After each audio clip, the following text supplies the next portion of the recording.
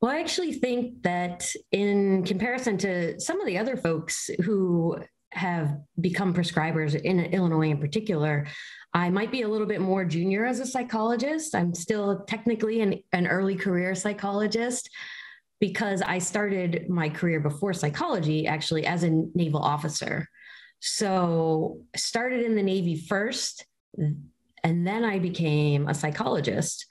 My time as a psychologist has all been in the Navy. And with that, I have mostly been treating active duty service members, some family members, but primarily active duty. And I would say up until doing this program in psychopharmacology, I would be a generalist. I would have been described as a generalist, which a lot of us are in the Navy because there's the possibility of doing a lot of different types of jobs. So you can work at a clinic, you can work on an aircraft carrier, you can work with the Marine Corps. There's a lot of variability. You can work with the Fleet Cyber Command, as I am now. So we really sort of need to be able to treat a range of difficulties and things of that nature.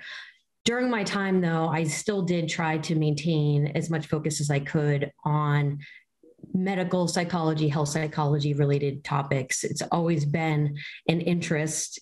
And so it sort of helped guide my path a little bit to becoming the prescribing psychologist that I am now.